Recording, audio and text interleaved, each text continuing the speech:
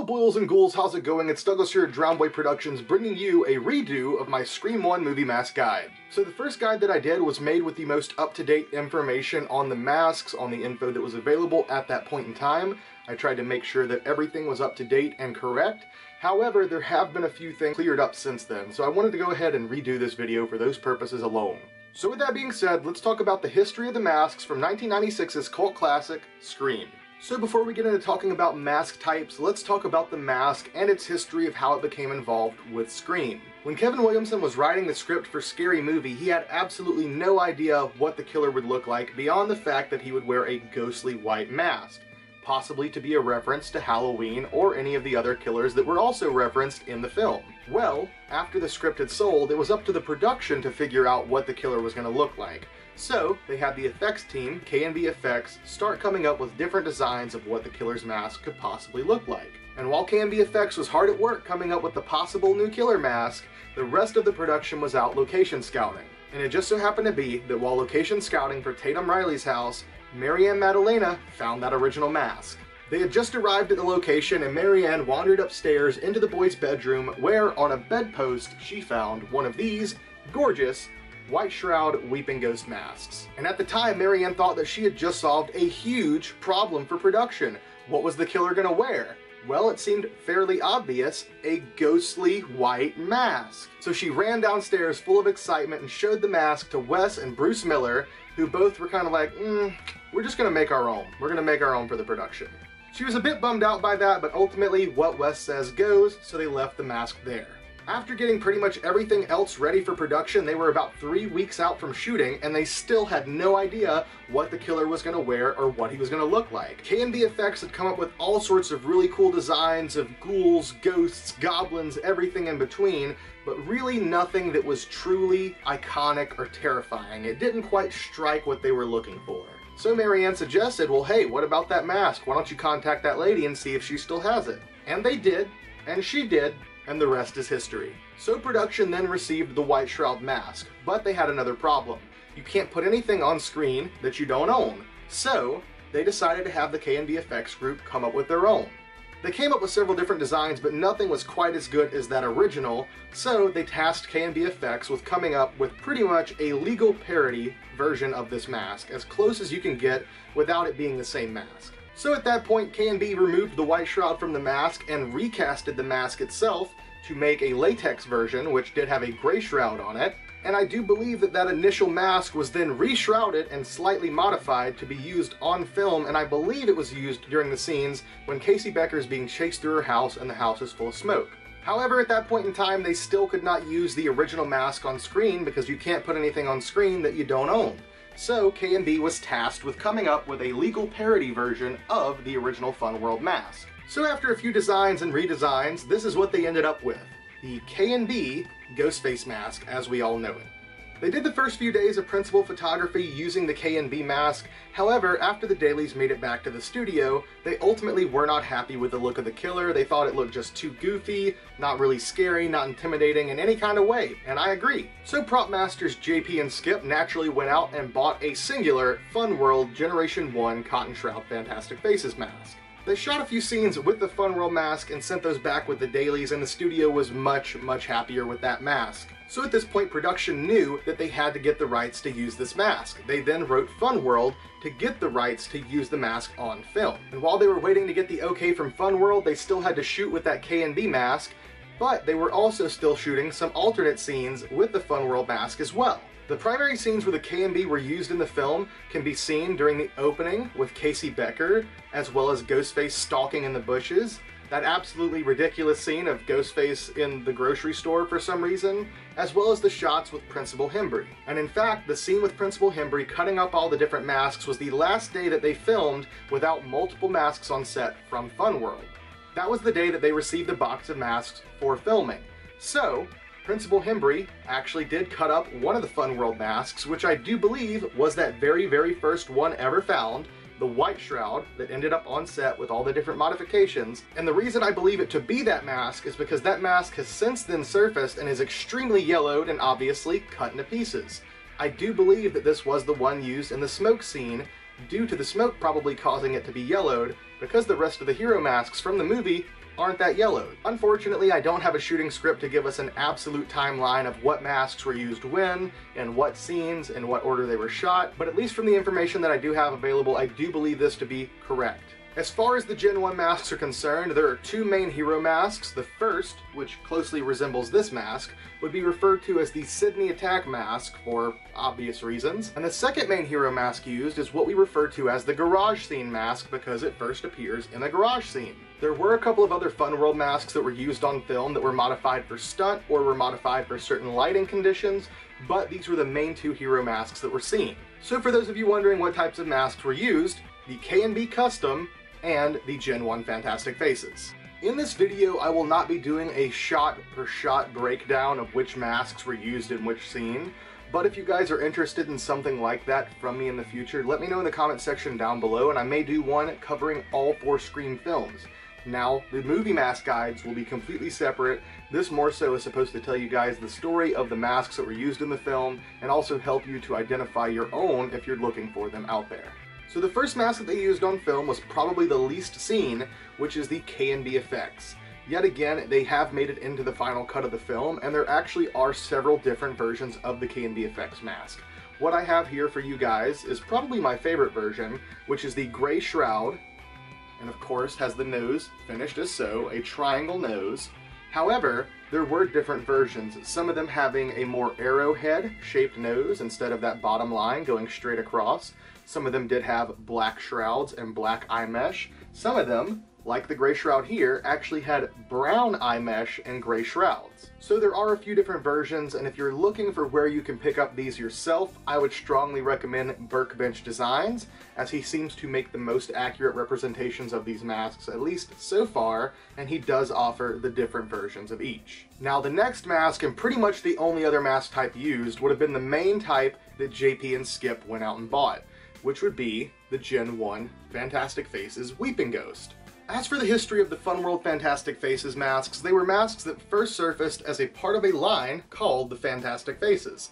Obviously, there were several other ghosts that were introduced in this line as well, and they were produced in black and white shrouds originally when they released in 1992. Then in 1993, they started producing fluorescent versions, including the orange, pink, and green variants, and those were all produced up until 1996 when this film was released. There has been much debate over the years whether a Gen 2 was used in Scream 1 or not, and at least as far as we can see, there was no Gen 2 used. The Gen 1 Fantastic Faces Weeping Ghost was used on screen, however, they were not just default as-is completely unaltered masks. They did have alterations, though most of those alterations are not known to the public and are not shared with the public because they're kind of minute details that set these apart. And while we're at it, I want to go ahead and dispel a rumor. This is something that I shared as well in a previous video, but has been found to be completely untrue. None of the original masks on Scream 1 were painted white. They all did appear with their natural pigmented vinyl. However, the mask that was mistaken for one of those was on set. This was a piece that was actually owned by Nate Ragon years ago that he received whenever he received many different masks from the production of Scream 1. And at this point in time, there was not much knowledge about the different Fun World masks that were made or were out there. And one style that they produced was called an all-in-one, which features pretty much a regular ghost mask, but they are painted a stark white and finished obviously with the same black. So they're not glow-in-the-dark masks. I have owned one previously myself that was of the Gen 2 variety. However, they did produce them for pretty much all their different classic ghosts. These are also known as an all-in-one because it features a full body sleeve polyester shroud essentially. It looks kind of like one of these normal polyester shrouds, but has fabric going all the way down, has elastic in the back, and holes on either side. One of these was sent to set but was ultimately unused in the film. Due to this one mask in specific, information about the masks being painted has been spread around, and like I said, I too have spread that information because I thought that that was correct information at the time, but I'm here to tell you now that that is not correct. And that's why we're doing this, to update outdated information. Now the next question I know you're going to ask is, Douglas, how can I identify what is and isn't a Gen 1 mask? And guys, listen up and pay attention because it's going to get a little tricky here. So if you're not quite good enough at identifying the facial features of these masks, the first thing you're going to want to ask for is a picture of the chin stamp, which should state Fun World Div and have a copyrighted C before the Fun World Div. No other markings should be present like an HN or an H or anything like that. Next up, your mask should have a cotton shroud, a t-shirt material like cotton shroud. Typically even the streamers can be found rolled up, however sometimes they are found flat. Now I do want to say this, not all Gen 1s will be found on cotton shrouds. A very low amount of them have been found over the years, but recently they have surfaced Generation 1 masks on polyester shrouds. Now technically, if you're trying to achieve a Scream 1 display, or even a cosplay, this should still work perfectly, because it's exactly the same mask, just a different shroud. However, if you want the true accuracy of having exactly what is on screen, you want to look for your typical cotton shroud. Next up, let's talk about measuring. Previously it was stated that you could measure from the top of the vinyl to the bottom of the chin, and if it was 12 inches, that's a Gen 2. If it's 11.5, that's a Gen 1. I was a little bit skeptical on this information prior, and yet again, this is more information that needs to be updated because that's been found to be untrue. The quickest and simplest way to identify your Gen 1 masks are looking for a few key features, and most of those features are going to be telltale in the mouth of the mask. At the time of recording, 3 molds have been for sure confirmed to be Generation 1, and there's a 4th one that's kind of a little bit out there as to whether it's truly a Gen 1 or whether it's not a Gen 1, if you would consider it its own mold, and we'll touch on that in a second. So as for the ones that are truly Gen 1, a few different places you can check is, first off, the easiest to find would be the second dimple, which actually, I'm not going to use this mask as reference, I'm going to use this mask as reference. Maybe you guys will even be able to see it. Right here, at this point in the mouth, right where I'm pointing, you should see a little dimple pressed into the mouth. It just kind of lightly recesses, it's not super deep, but it's definitely enough for light to catch it. Maybe you guys will be able to see it, maybe not. But yet again, right here on this side of the mouth, you will see this dimple. If you see that, that is for sure a telltale sign of a Generation 1 mask. Since I do have an example of this, I will show you guys on this green Generation 1. This mask belongs to what we call the multi-dot, because it has multiple dots. There is an indentation here, slightly above it and to the right, there's an even deeper indentation. In the center of the mouth, there's almost a small indentation. And on the top left-hand side, there are 2 dots almost stacked. Yet again, all in this topper part of the mouth. You've got to pay real close attention for these dots. Those are the easiest to identify. The third mold type is probably the hardest to identify just from pictures, but if you look close enough, you can see them, and in some listings it's very apparent, some you definitely want to ask the seller for more photos. There should be a singular small dot on the top right-hand side of the mouth if you're facing the mask, left hand if you're wearing it, at the top of where the mouth indent starts to go inwards where they actually cut the breathing hole. If you pay attention there will be one singular small dot. Yet again, this is known as the small dot mold. Every one of those that I just listed is for sure guaranteed a Generation 1 mask, whether it appears fluorescent, whether it appears poly shroud, whether it appears normal cotton shroud. They can be found on all 3 types, and even of course instant disguise masks or the droop hood, as well as all-in-ones, also came featured with Generation 1s. They're very seldom found, but they do exist, so pay attention to those mold types because you never know what you may have. So let's talk about that 4th mold type. This is the ambiguous one. Some people have stated that they believe it's entirely its own mold. Some people also believe that it belongs to the Gen 1 family. Personally, I'm on the side of it belonging to the Gen 1 family, and I'll show you why. The mask that I've been showing you guys here, that I've been stating is a Gen 1, and also showing you how it resembles the Sydney Attack mask, the Hero Mask #1, this in fact is what we call a splotch mold. Now, typically, these can measure a little bit larger than your standard Gen 1, and that's why the measurement method 100% doesn't clarify anything. Beyond that, really the measurement method's a little bit off because a lot of these masks were hand cut and they could have extra vinyl in the forehead, whether they're an earlier style, one of the 3 molds I just showed you, or whether they're one of these. But for some reason, typically these seem to be just a little bit larger than your standard Gen 1s. So, the mark that you're going to be looking for is very faint, and it's almost in the center of the mouth. It's about right there where the end of my finger is.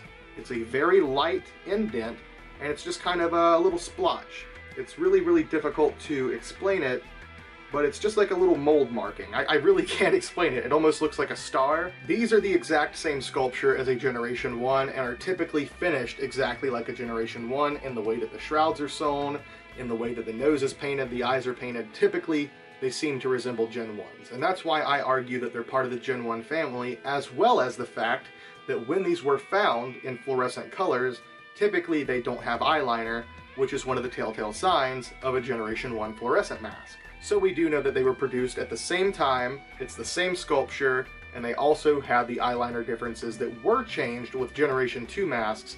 So yet again, my argument for this mold type is that it is a Generation 1, and most other people out there do agree with me on that point. Well, there you go guys, I think that about covers it for today's video. I hope that this was in-depth as it needed to be. I hope that this helped some of you out there identify your masks a little bit easier. I hope that this helped tell you a little bit more about the origins of the first Scream masks used in the original 1996 film. And yet again, if you guys are interested in seeing a scene-by-scene breakdown of the different masks and mold types that were used throughout the films, maybe that's something we can do in the future. Just let me know in the comment section down below. Also, stay on the lookout for a Scream 2 movie mask guide, because I will be redoing that as well, and then we will finally be bringing you guys the Scream 3 and 4 movie mask guides, and I'm also thinking about doing one for the TV series as well. So there you have it. Hope you guys enjoyed the video. Thank you all for watching. Hope you're having a fantastic October. I love you all, and I'll see you next time.